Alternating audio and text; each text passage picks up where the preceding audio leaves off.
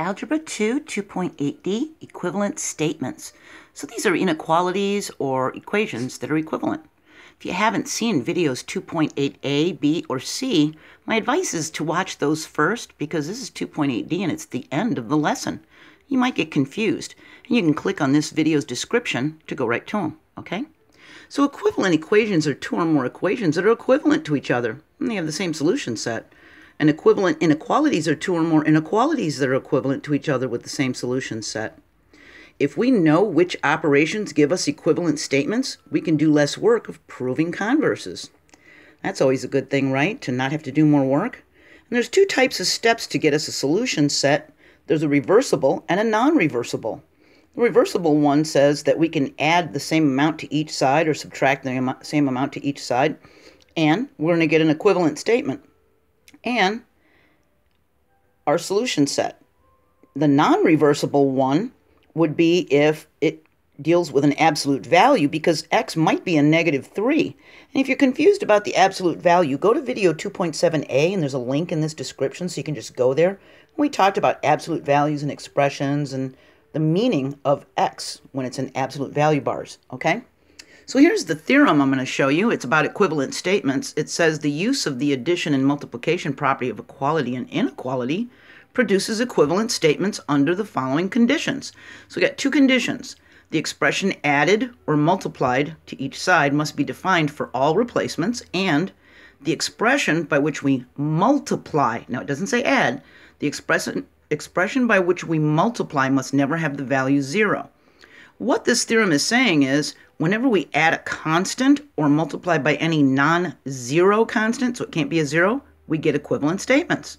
So when solving a simple equation or inequality, we can use this theorem as our excuse to not have to prove the converse. That's a good thing, isn't it? So this is what it's saying. If we have 10x is less than 20, it's equivalent if we add a constant of 5 to each side of the inequality, or a constant of 2 to each side. It's still going to be equivalent to 10x is less than 20. And we can multiply by a constant as long as it's not a 0. So if we multiply both sides by 2, it's still going to be an equivalent statement. See? 10x is less than 20 is equivalent to 20x is less than 40. Now, when we add a 0, that's okay. We can add a 0 to each side and make an equivalent statement. But when we multiply by 0, what happens is, for an inequality, we end up with 0 is less than 0, and that is not true, is it? We can't have 0 is less than 0. That doesn't make any sense. So adding 0 is okay, but multiplying 0 is not, all right? So to show that multiplying by 0 can cause problems, we can try to prove that x equals 1 and x squared equals x are equivalent. Let's see if they are. So x equals 1, well, you could actually see right away that 1 is our solution set, and we can just do that. If you want to go into detail, we can multiply both sides by x. We get x squared equals x. We can divide both sides by x to get back to x equals 1. Well, x equals 1, that's our solution set. Now, on this one, x squared equals x, when we multiply both sides by x, we get x to the third power equals x to the second power. And when you subtract them, we just get an x. And on this side, we get a 0. So now we have 0 in our solution.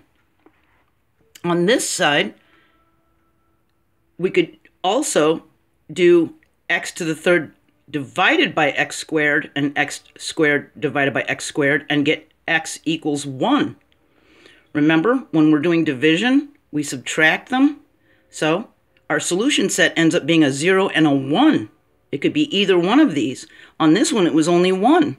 Well, these solution sets are not equivalent. To be equivalent, they need the same solution set. So 0 can cause problems. Okay? Now, which of these will be sure to make equivalent statements? Without a doubt, we know they'll make equivalent statements. If we add 1 over x to both sides? No, because what if the x is a 0? Then that's undefined, isn't it? So that one's a no. We can't do that one. Can we do adding 4x minus 4x to both sides? Yeah, actually, a positive 4x minus 4x is a 0 pair, and we can add 0 to both sides. We saw that. That's fine. It doesn't change it, does it? So that one's okay. Number 2 is okay. Number 3, multiplying both sides by x plus 2. No, because x might be a negative 2, and that would create a 0 pair. Negative 2 plus 2 makes a 0. Then that means we'd be multiplying by 0, and then we'd end up again with 0 is less than or greater than 0. So no, that won't work with an inequality, would it? How about number 4, multiplying both sides by x squared plus 1? Yes, this will always be non-zero. Even if x is a 0, we're doing 0 times 0 plus 1. Well, that means we're adding 1 to each side. So yeah, that would work. How about multiplying both sides by 5 over x plus 2? No, again, that x might be a 0 and it might be undefined, okay? And how about adding 3 to both sides? Yep, just like we did over here, we can add the same number to both sides and it's going to make an equivalent statement.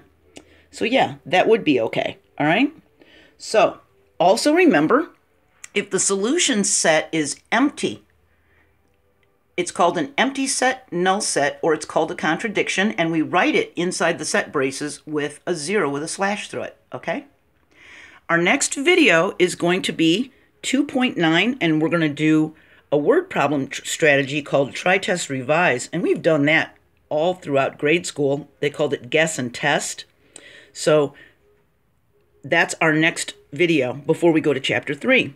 And this video and all the previous videos will be in the description of this video in the Algebra II playlist. So you can study for chapter tests or catch up a review. And I'm going to have a link to my Algebra I chapter of Inequalities and Absolute Values playlist. All right? So make it easy for you, just one click away, so that you can find out what you're missing. All right? Or to study or review. All right? So keep trying.